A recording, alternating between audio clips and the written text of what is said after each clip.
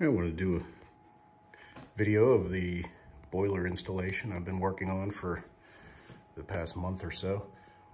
It's two Weil-McClain SF750s slim fits. They're sitting back to back, and they're piped in a first in, last out, reverse return scenario. So the supply of the first boiler is the closest one to the header, and the supply from the second boiler is the furthest one from the header.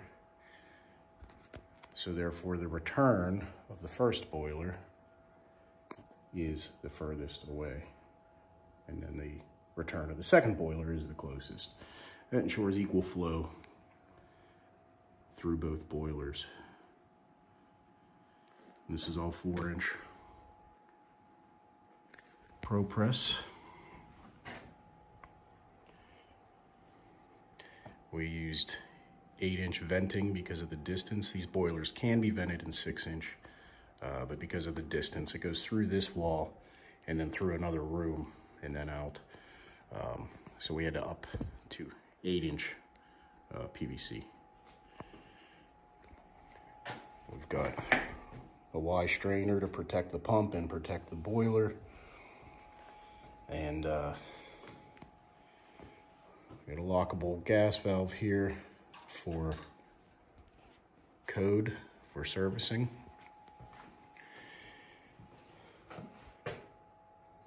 Condensate pump for each boiler. These boilers, they are the same model, but Weil-McClain changed the color of the jacket, and unfortunately we got one of the old ones and one of the new ones, so they don't match. So the supply comes out and feeds off to 6 different zones. So our copper transitions into the steel pipe of each zone. This one in particular is 5-inch. There's some 6-inch, there's some 4-inch, and some 2-inch of the different zones. Supply comes around here, elbows, and then we can pick up our other zones. Again, there's 6 of them in total. And then on the return side, we've got a manifold here. We put our pumps on the return. That's how they were with the old system. But then we also didn't have a lot of room on the supply side to fit them. And honestly, this is better for servicing. You can access the pumps nice and easy. So we had a manifold welded up with threadlets, so we could pick up each pump. Of course, isolation valves for each pump, and in-drain valves for each zone. The return comes out and then comes back across the room.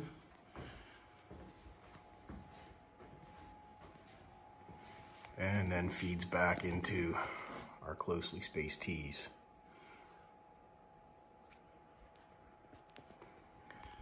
On the control side of it, the boilers do outdoor reset, so we don't have to worry about that externally.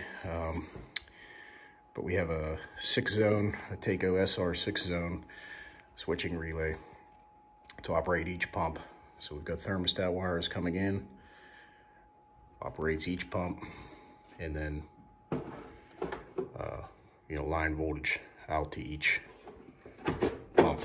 And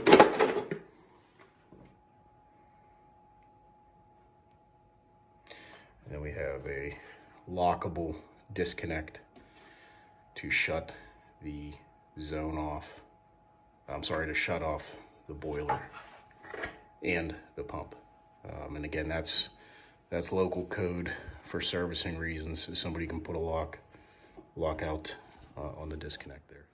For the condensate, we had to use condensate neutralizers, because we are going into a cast iron drain, and that also is local code with a condensing boiler. I didn't have the room to fit the neutralizers on the pad before the pump. And so my concern was the pump, if I would have pumped the neutralizer in line, that would have been too much resistance for the condensate pump. So I've got these two standpipes here that go up to the ceiling, and then our supplies, or our discharges of our pumps, feed into that.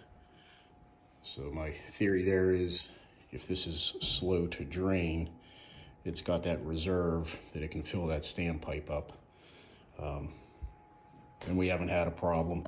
I have seen it back up only to about right here, and then out of the neutralizers and then down into the drain.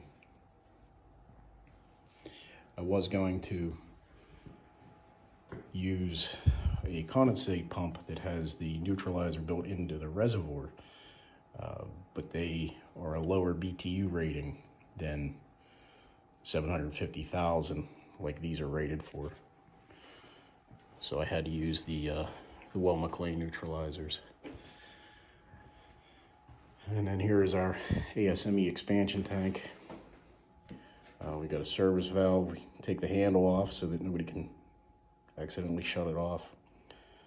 We've got a union there should the tank need replaced or worked on. And then a boiler drain to relieve the pressure off the tank if the charge needs to be adjusted or checked. And that's about it, except we have the water feed. So we're running this system at about 25 PSI. We're about 30 PSI here. This is 4 stories. We've got 50-pound relief valves. So we've got a 3/4 fill, unions on each side so that can be easily replaced, and a manual bypass, and an RPZ to protect the potable water. We also have a weighted flow control, one for each zone, and this Taco cast iron air separator, air scoop with a Hoffman automatic air vent on the top. And that about does it. Thanks for watching.